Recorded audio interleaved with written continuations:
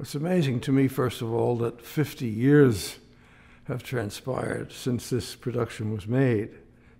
But I think the idea of presenting this wonderful score and show in a form that it's never been heard or seen, featuring, one of the greatest orchestras in the world, playing the music probably for the very first time ever, anywhere, in a form that will make it possible for the orchestra to fulfill its accompanimental role to the singers and still have this beautiful enveloping sound.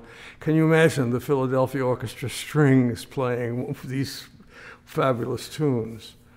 So I think it's a wonderful project that reanimates and extends the life of a great project which means so much to so many people and certainly will continue to do so.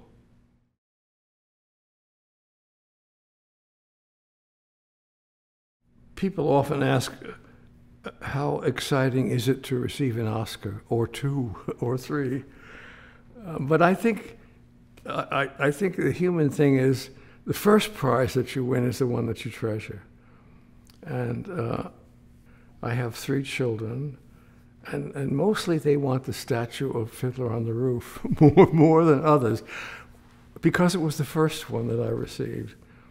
And of course I was very, very happy. In those years, the Motion Picture Academy gave the Oscar in musical films if it was not an original score written for film, which Fiddler was not, it was written for the stage, the Oscar is presented to a musical director or person who adapts the person or persons that adapt the music to the film. And I was the lucky, happy, privileged recipient of Oscar. What effect it had on my subsequent life, I don't know. Maybe a little tidbit of joy, bringing not only joy, but things that prizes like this do. Depending on your personality, they can reinforce a kind of sense of optimism and confidence in the person receiving them, which is the best thing that can happen. The best result from it, I think. Fiddler on the Roof is a very broad subject, done in a very simple way. This is a story of, you can even say a migrant people going into another country, maybe not being welcomed by the indigenous population, and yearning for their own place, their own life, which is everybody's dream. We all want to have a place of our own. I'm reminded of Somewhere at the end of West Side Story, which says, somewhere there's a place for us, somewhere where we can go that is our own, that we belong, that we're safe, that we're secure, we're happy.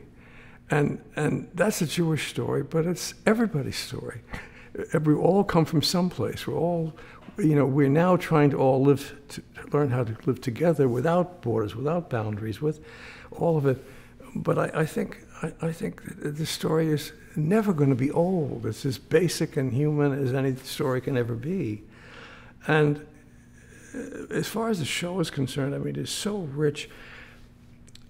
I don't know, a scholar will be able to tell us where the line between Joe Stein, the writer, and Sholem Aleichem is, because I think of things like, Tevye says to her, Golda, do you love me? And she says, for 25 years I've been doing your laundry, your cooking, giving your children. If that isn't love, what is? And Tevye says, I suppose I love you too. The word suppose, if you take that out, it's sentimental. But with suppose in there, there's an irony to it, there's a richness to it, that everybody, it's not just Fiddler on the Roof, it's not just a husband and wife.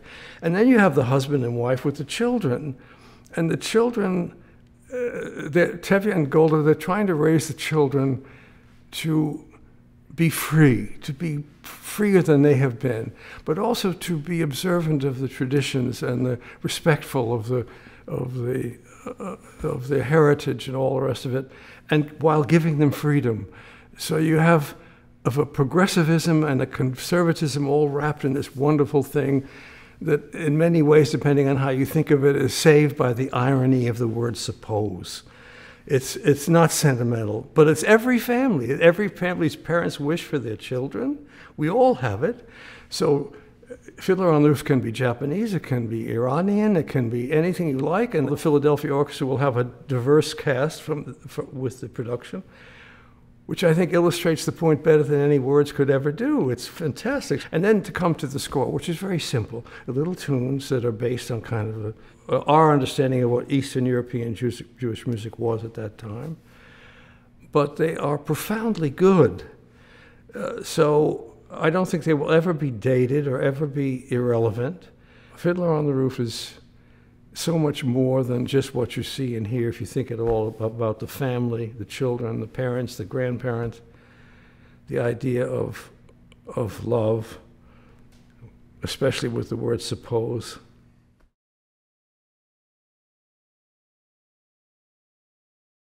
In preparation for the film, Norman Jewis and I went to Israel, and then we went up to the university in Jerusalem and spent a few days there, and it was wonderful for me because the music department was, they just welcomed me. If you're doing Fiddler on the Roof, come in here, we'll show you whatever you want to see, you know, or hear.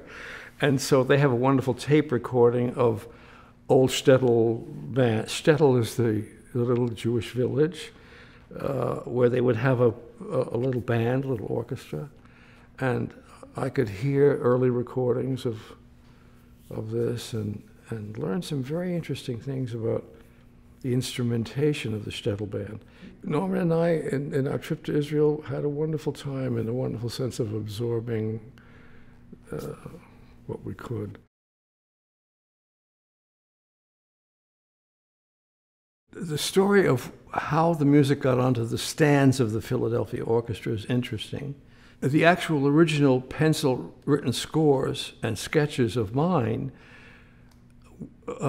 were not picked up by a librarian at the recording session. They were put in a vault somewhere. We were not able to find that material. What we had was what we call a production part, which was, if you can imagine, the orchestra score would probably have 28 lines or 32 lines. These production parts would be reduced to maybe 8.